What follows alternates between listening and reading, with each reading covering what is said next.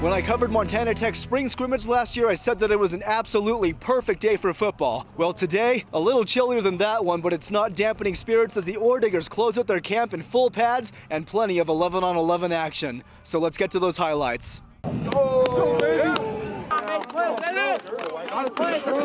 Kyle Sampson fired up to see what his squad can do, so let's get to it. Early on, it's the Kalispell Glacier product Mark Estes on the jet sweep.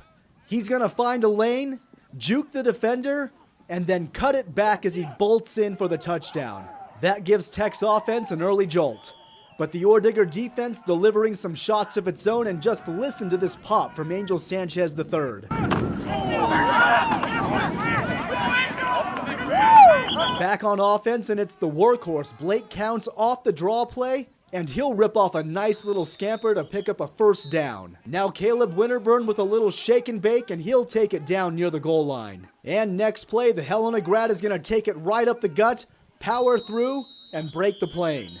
That's another score for the offense. How about a look at the passing game? Jake Stand Lee lets it rip, and he'll connect with Trevor Newman to pick up a first down. Cade Wyant under center, and he's going to hit Whitehall product Wyatt Alexander in stride, and the former Trojan will take it down near the red zone. And once again, Winterburn is going to be sent in to finish the job. Again out of the draw, he's going to find the edge, turn on the afterburners, and find that imaginary pylon. And a little later, Estes looking to rack up another jet sweep score, and he's going to cruise untouched into the end zone. And how about one more touchdown? Stand Lee rolls out, and he'll find Logan Kennedy for the quick score. There's a lot for Tech to be excited about as the Ore Diggers look toward the fall.